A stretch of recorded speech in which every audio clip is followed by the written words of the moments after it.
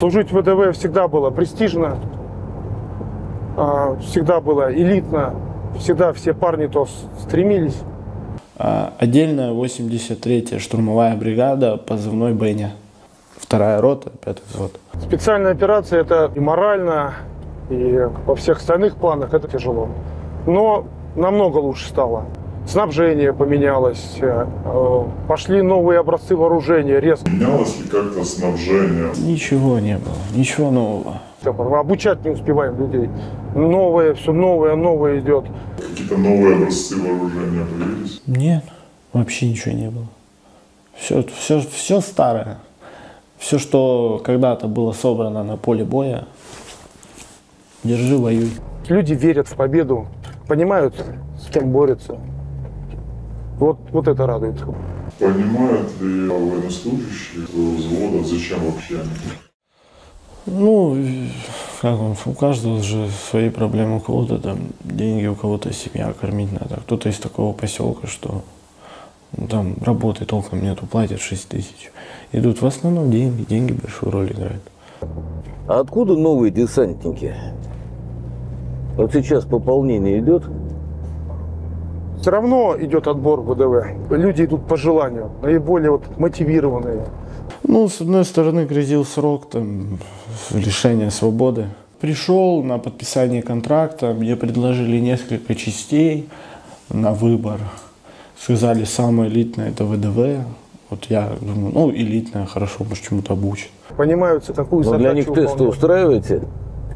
Физическая форма должна быть, десантник это всегда. как, кстати, законы ВДВ, физическая форма. Отбор какой-то был? Ну, вообще, в принципе, никакого отбора. Даже если ты дурак, тебя тоже возьмут. Ну, вот у меня, говорю же, категория годности В. То есть ограниченно годен к военной службе, только в военное время. То есть даже с этим взяли. Но у нас запрещено отправлять военнослужащего в бой, прибывшего на СВО. Сразу же убывает в учебный полк, созданный в единой базе воздушно-десантных войск. Там, соответственно, опытными инструкторами с боевым опытом готовят данные подразделения в составе сводных. То есть готовятся сводные подразделения, как штурмовика. Я, в принципе, в армии-то так таковой не служил, так как я ограниченно годен. Нас обучали на базе Лутугина. В принципе, обучения так такового серьезного не было. В основном беготня, ходьба на выносливость. То есть вот так пытались из нас рексов сделать. До 2 месяцев люди учатся. До 2 месяцев учатся. Сколько в общем времени? Ну, мы провели, получается, ну, если не соврать, дней 15-20. После этого он прибывает, попадает на полигон бригады, в руки замкомандира бригады, который уже определяет его специальность. Как ты получил специальность старшего стрелка? Построили, выдали бумажечки какие-то, ну, нашему командиру. Все, командир назвал, кто какой, ну, звание там. Кто-то просто стрелок, кто-то старший стрелок, кто-то командир отделения, кто-то командир взвода. То есть там просто ты такой, просто пальцем потыкали и все. И то потом, попадая военнослужащий в подразделение, которое ведет боевые действия, он не идет на штурм. Он идет во 2-й эшелон. Нас сразу отправили на штурм. Перед штурмом были еще какие-то обучения? Нет, ничего не было. Собрали группу, показали, ты главной группы, все, иди. После 2-3 ротаций, после проработки замысла действий, он применяется как штурмовик. После того, как ты уже попал непосредственно в зону боевых действий? Да, сразу на штурм. Сразу, махом. Про 2-й эшелон, про 3-й подождали? Нет, не было такого. Командир должен быть все-таки рядом с личным составом. То есть все равно инструктаж групп должен быть идти от командира. Надо смотреть ребятам в глаза. Надо смотреть в глаза. Конечно же, задачу выполняет командир роты. Командир роты сам идет в бой. Сам идет в бой командир роты. То есть командиры ведут. Ротный был с вами?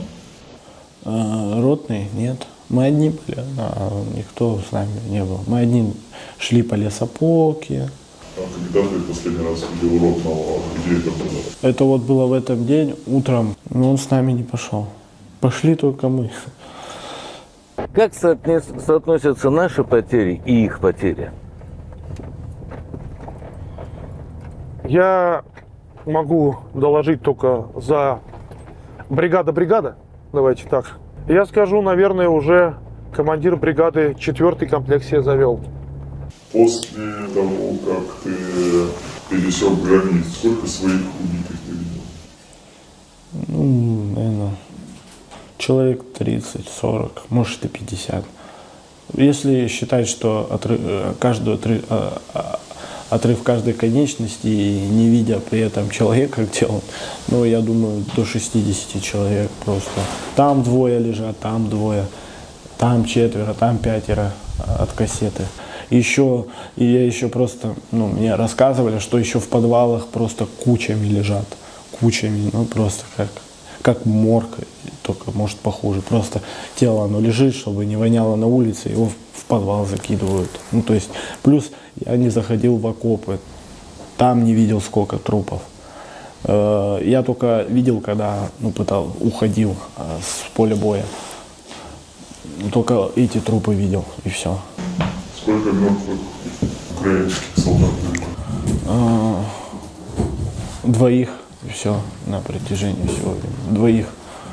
Ну, может быть, и в опорнике там тоже есть. Но я, честно, не знаю. Но я вот, когда меня переводили, я видел на дороге 2 украинских солдат. То есть с той картины, что ты увидел, как ты думаешь, ну, соотношение потерь какое между российскими солдатами и ВСУ? Честно, на одного военного украинца, солдата, приходится 10 наших русских. Основное это так, воля, мужество, характер. Честь дороже жизни. Оно никто не отменял. Лучше выжить, сдавшись в плен. Пусть это и как кто-нибудь да и скажет из русскоязычных, что это предатель Родины, как ты так смог, там, пальцем тыкать вечно на тебя будут. Но это, ну, как бы, мне кажется, я бы лучше сдался в плен, потому что жизнь все-таки дороже. Ты можешь пользы еще больше принести, чем... А какую пользу ты принесешь, если, например, ты умрешь и будешь вонять, от тебя только проблемы станут. И никому ты не нужен не будешь. Ну, мне кажется, лучше жить. Заветами Маргелова они следуют и будут следовать, поверьте мне. А если отказываются, их могут к дереву привязать, отдубасить, там, не знаю. Ну, либо как в качестве открывашки отправить. Расскажи про открывашки, что это вообще такое, что происходит. Ну, то есть тебя отправляют на линию в качестве, ну, грубо говоря, чтобы твой солдат, который позади идет, остатки группы, чтобы они увидели, откуда идет огонь, и начать туда на линию боевого соприкосновения, то есть насыпать огневой поддержкой той группы, которая сзади идет, а ты просто идешь как сказать, как провинившийся или как штрафник. Все идешь. Если выживешь, то тебе повезет. Если не выживешь, ну, оставят твой труп. И забудут о тебе, что ты был, что ты вообще существовал. Открывашка. Открывать позиции, то есть. Так, получается, у меня тут передовой медпункт. Принимаем раненых, соответственно. Обрабатываем, кого надо, стабилизируем, потом уже отправляем до ближайшего ПМГ.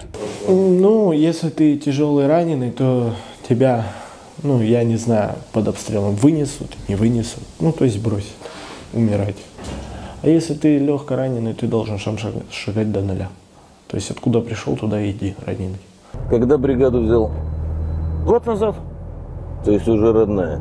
Уже родная. Знаешь ли ты, кто такой полковник Городилов? Нет. И ты его не видел? Нет, ни разу. Только в бой, только вперед. Другого варианта нету.